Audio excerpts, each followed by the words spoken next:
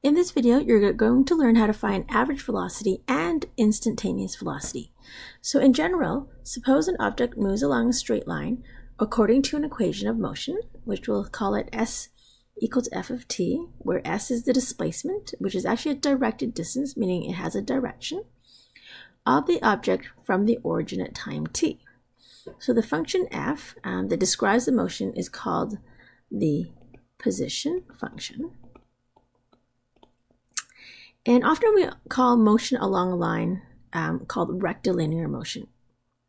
So the displacement, which we'll call the change in the position of a particle over the time interval, let's say from t equals a to time t equals a plus h, usually we take h to be a number that's greater than 0, is given by f of a plus h minus f of a. So what does this mean in real words? So if you take a look, a plus h would be a time that is a little bit more than a. So we're going to say that it's the final position at time t equal to a plus h. And if I subtract that from the initial position at time t equals a, then I'll have my displacement. So notice that displacement can be a positive or a negative number. So the average velocity over this time interval is displacement divided by time, and hence displacement, which I just showed you here, would equal f of a plus h minus f of a. So that means this is my new position and this is my initial position. So when I subtract them, I will get the displacement all divided by my time minus my starting time. So when you simplify this, you actually get f of a plus h minus f of a all divided by h. Now note, velocity consists of a magnitude and a direction, whether it's a positive or negative. However, when I talk about speed, or the average speed, it's only a positive value, so we can take the absolute value of my average velocity to find the average speed. So let's take a look at an example.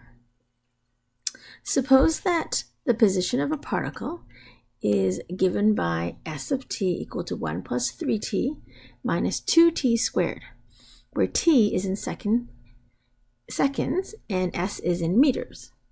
So find the displacement and the average velocity over the time interval from 1 to 3.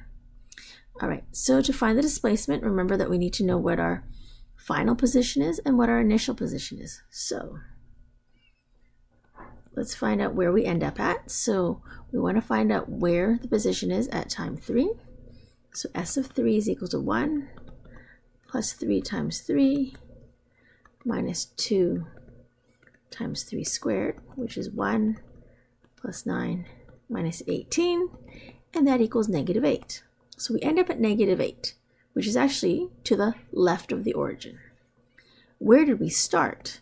Well, starting at time in 1, when I place 1 into the function, I get 1 plus 3 times 1 minus 2 times 1 all squared. So we get 1 plus 3 minus 2, which equals 2. So I start at 2 and I end up at negative 8. So my displacement is equal to negative 8 minus 2, which means I had a displacement of negative 10 meters, which means that I went 10 meters left if we're talking about direction. To find the average velocity, we'll call it V average. That is equal to, remember, my displacement, which I just calculated to be negative 10. and that's going to be divided by my change in time. So I end up at 3, and my initial time was 1. So 3 minus 1, I get negative 10, divided by 2. So my average velocity was negative 5 meters per second. Which makes sense since it was negative 10 meters, and then I've gone for 2 seconds, so it must have been 5 meters per second going to the left. Now, suppose we want to compute the average velocity over shorter and shorter time intervals. So a and a plus h. So let's say that h is actually getting smaller and smaller. So in other words, we want h to approach 0. Then the velocity at a particular time, or the instantaneous velocity, v of a at time t equals a, will be v of a equal to, now because h is approaching 0, that's where I introduce limits. So I want my h to get closer to 0. So if you recall, my formula was up here. So that's how we find the average velocity. But if I want h, that difference from a to a plus h, I want that to be really close. I want it to be 0. So I don't want it to barely move at all. So therefore, I want h to approach 0, and it'll be the same formula as above.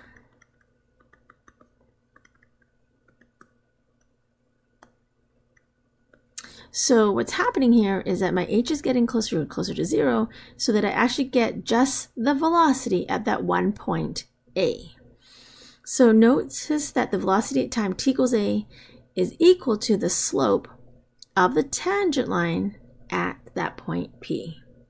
So let's take a look at what this looks like. So suppose we have a rock and it's dropped off a 1,250 feet building. It has a height s, which is in feet, above the ground at time t seconds, given by s of t, this formula here. What is the instantaneous velocity? So I'm looking for instantaneous of the rock after 5 seconds. Actually, it should say at 5 seconds. So we want to know what is that instantaneous velocity at that 5-second mark. All right, so we're going to say v instant is equal to the limit as h approaches 0. So I'm going to say s, and I'm going to say 5 plus h minus s of 5. So 5 is my time that I'm interested in. H is that time a little bit moved over, but we do want h to be approaching 0. So this equals the limit as h approaches 0. And I'm going to take my 5 plus h, and I'm going to substitute it in for t here. So it's going to be using this whole formula, but it only substitute in for the t. So I have 1250 minus 16 times 5 plus h all squared. So this part here, this expression, is the s of 5 plus h. Now I'm going to subtract s of 5. So the 5, now I'm going to replace the t in the question. So I have 1250 minus 16 times 5 squared. And this is my position at time 5. And then all of this will be divided by h. So let's do this again. So the limit as h approaches 0, let's do some simplifying. So 1250 minus 16. So we're going to expand the 5 plus h. So it's going to be 25 plus 10h plus h squared, because we remember we have to square the binomial. And over here we get 1250 minus 16 times 25. So the whole thing is still all divided by h. So we have the limit as h approaches 0. And let's expand this brackets now. So 16 times 25 is 400 minus 160h minus 16h squared minus, and let's do calculation here. So we get 1250. Actually, let's erase the bracket so we can get rid of that. So we have minus 1250 and then plus, because it has a minus, distributing to the negative. 16 times 25 is 400. And we can erase this front bracket too. All of this is divided by h. So I didn't actually join these together because I can see that this 1250 minus this 1250 goes away. Negative 400 plus the 400, that goes away as well. So I'm left with, very nicely, negative 160h minus 16h squared, all divided by h. So it's nice, all the constants disappeared. And the terms that I'm left with both have an h in it, which I can cancel.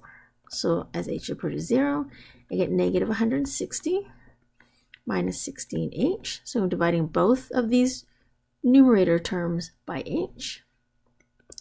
Now I'm going to plug in h as 0, and I get negative 160, which is then negative 160 meters per second.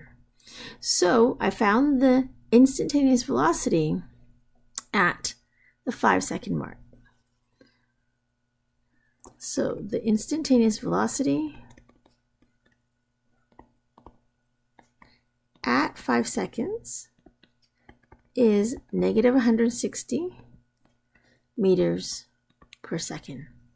So I'm actually going to go back up here, and I know I put v of a, but I'm just going to write this also can say this is the instantaneous velocity. So I'll write it as v instantaneous. Now this formula here, instantaneous velocity, can apply to other rates of change. So I'm just going to rewrite this just to finish off. So rates of change, so suppose y is a quantity that depends on another quantity x, then y is a function of x, and we can write this as y equals f of x.